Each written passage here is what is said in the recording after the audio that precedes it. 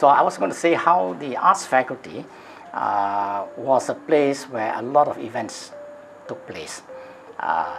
Talks, debates, we had, I mentioned, political forum organized by the students, the history department, the history society, the students union.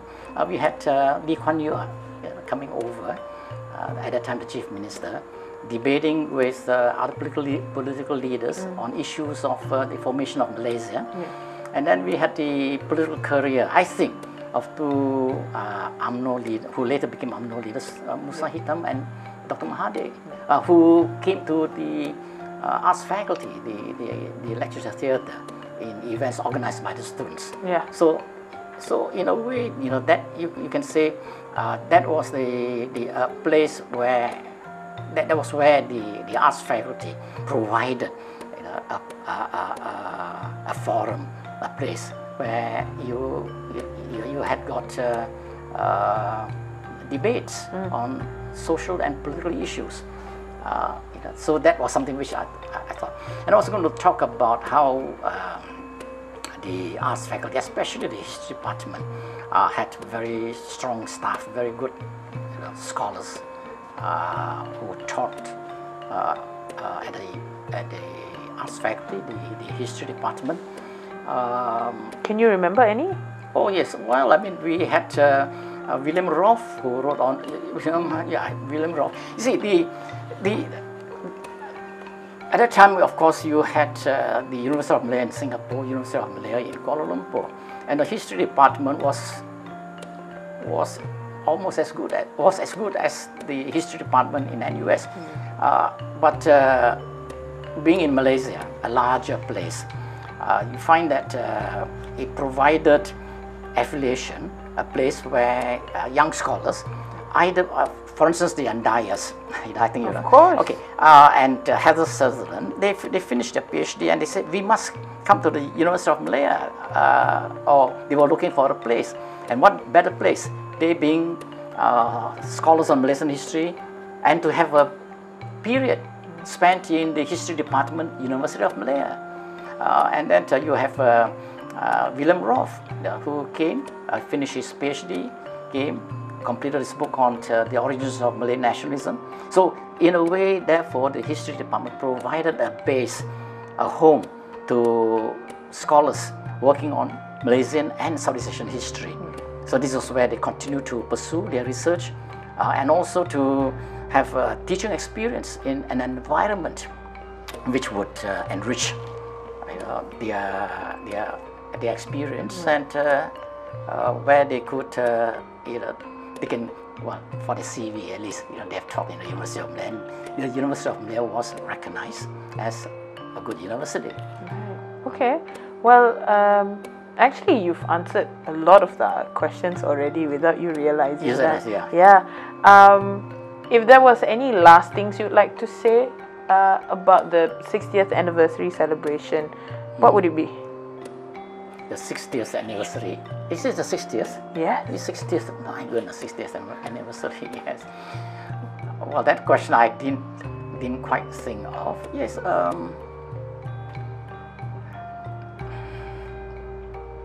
What do you hope to see for the faculty? Yeah, not an easy question to answer. Let me see what else I can say about the faculty. Something which may not be very academic, but I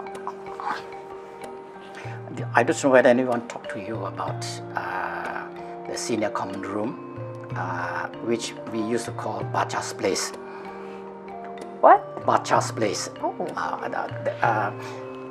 There was this place at the end of the arts concourse, where it's a canteen, and was run by an Indian Muslim, a gentleman called Bacha. And that was the place where he served breakfast, lunch, and dinner. Probably the best curry puff in town, best chicken curry. And at the time, it was the only decent place where you can have food. And so it was a place where the academics the scholars will go there for their coffee break. So it was a center of intellectual activity. Professors from the other faculties who will come, and so we always call the place as Bacha's place. He later allowed students to buy teh tarik karipau at the back of the canteen. I think he made some money too, but very generous man. He would give money, he gave loans to students, and sometimes not getting the money back. And he would sit down there talking to students, talking to lecturers, and he sometimes have very cynical remarks, and making comments about other academics.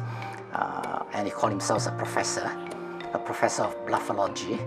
Okay, and so that was very much an institution in the arts faculty. So in those days, when we say we want to have a cup of tea, we want to have a conversation, we'll go to Bacha's place.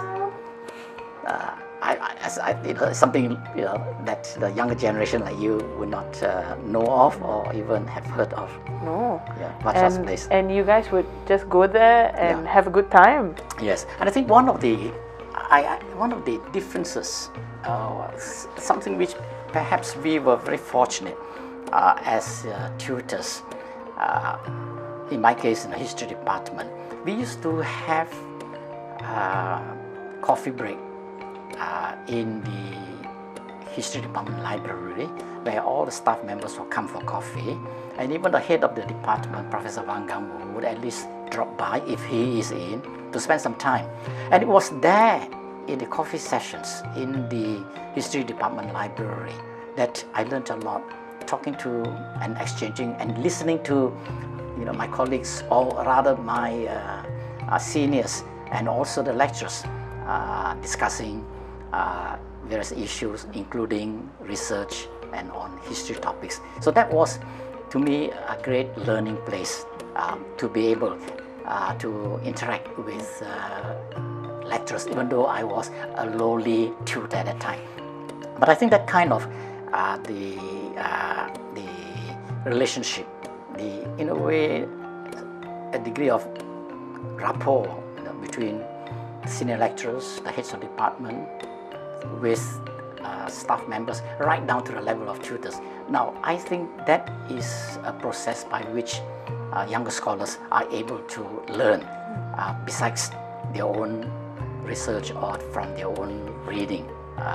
And the history department had, at that time, very regular seminars. Almost, I think it was Thursday, and after that we would adjourn for lunch. And again, that was a place where young scholars like us had a chance to talk to the lecturers, the scholars, and very often visiting scholars who were invited to give seminars. So that is something I'm not sure whether it's still happening in the arts faculty, but that was in those days. As a young tutor, we had that opportunity, that facility, the chance to meet good scholars, and that was a learning experience. And I still remember an occasion when, again, I was a tutor, got a call one evening from Professor Wang, and he said, "Come over for tea." So I, together with two other tutors, Dr. Kasno Johan, I still remember very clearly, and Dr. Lim Tae-gi, I went to his house, which was in the university quarters, and who was there?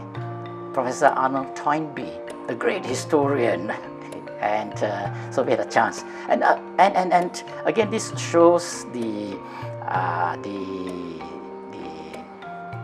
what you call how professors in those days, a person like Professor Wang Gangbo, was able to sort of extend those opportunities, those chances to young scholars, to young tutors like us, to even meet a great scholar, a great historian like Arnold Toynbee.